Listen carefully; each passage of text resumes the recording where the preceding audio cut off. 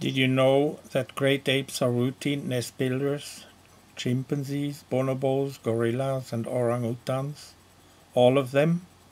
Every day they build at least one nest at the beginning of the night to have a bed. Their often heavy body requests it.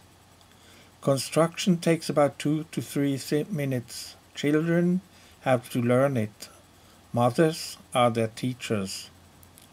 Groups spend the night together in night camps. Like in the case of human dwellings, the inside is protected by rigid outside control.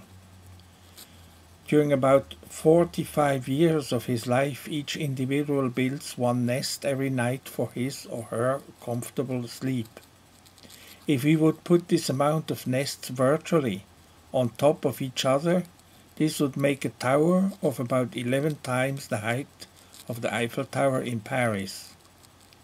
But primatologists do not think this is important. They are looking through the wrong glasses. They are focused on man, the toolmaker, cracking nuts or ant fishing as culture. What a poor reasoning. It's not routine behavior. It is much too simple to be considered as proto-culture. On the other hand, nest building is highly complex, related to the whole way of great apes' individual and social life. The hand is the first tool. We humans still use it, building, basketry, textiles, etc. The nest is a stable construction built by an ingenious engineer. There are two main types: tree nests in arboreal space, the traditional vertical landscape of apes. Nest stability is guaranteed by trees. The newer type, ground nests in terrestrial space. Movement is horizontal, like among humans. Ground nests are constructed with rooted materials. Stable triangles are knotted. Stability is invented by the constructor. Architecture is born. Very likely it is the place where the body got used to vertical position. Are humans walking upright because we were born as constructors, as terrestrial nest builders, as nest architects? This short video is the beginning of a new series which offers new ways to look at the human condition, culture as evolution of construction and habitat.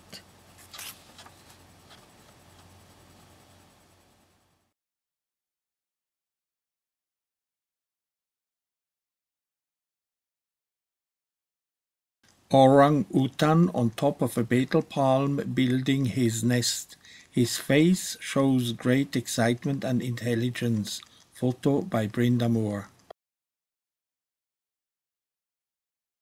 The same activity shown here in the form of drawings. Drawing of Goodall.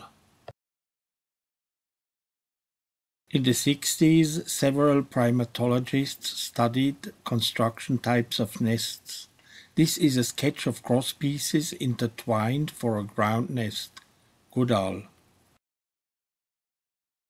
Fabrication of ground nests using rooted bamboo stalks intertwined near the ground or in a certain height.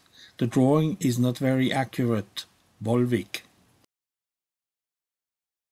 Structure of 6 different chimpanzee nests according to Isawa Itani. Note the considerable differences. Photograph of 10 chimpanzee nests in 2 closely located trees. Nissen.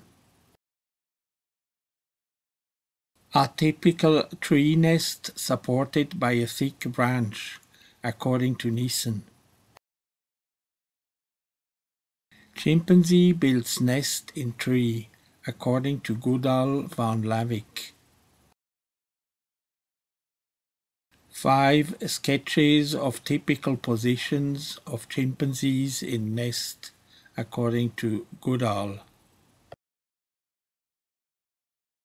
Goodall observed a chimpanzee during rain in his nest. tree nest photograph according to Godal van Lawick. Photograph of chimpanzee sleeping cozily in his nest. Photograph van Lawick Godal. Typical individual nest in tree photographed after chimps left. Nissen. Similarly, typical individual nest in trees photographed by Nissen.